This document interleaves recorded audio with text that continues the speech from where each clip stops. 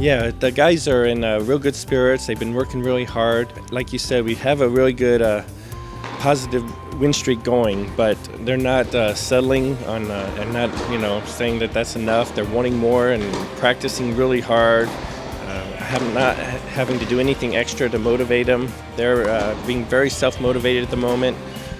We've been able to work on some individual things this last week or two, which is good to get that late in the season and still be able to improve certain areas of the game is, I think, really going to benefit us on this home stretch.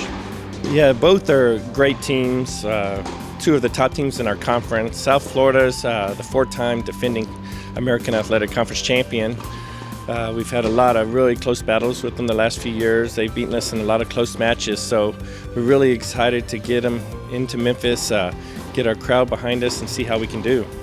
Yeah, it's always an exciting time because you can see the conference tournament coming, but you still have a lot of shifting that can still be done for the seeding in the tournament. With a lot of us and a lot of the other teams still playing a lot of conference matches in these final few weeks, there can be a lot of movement, and so everyone's trying to do well, finish strong, get some positive momentum going into the tournament, and so we're no different, but South Florida, Central Florida, Temple will all give us very good challenges and kind of see where we stand.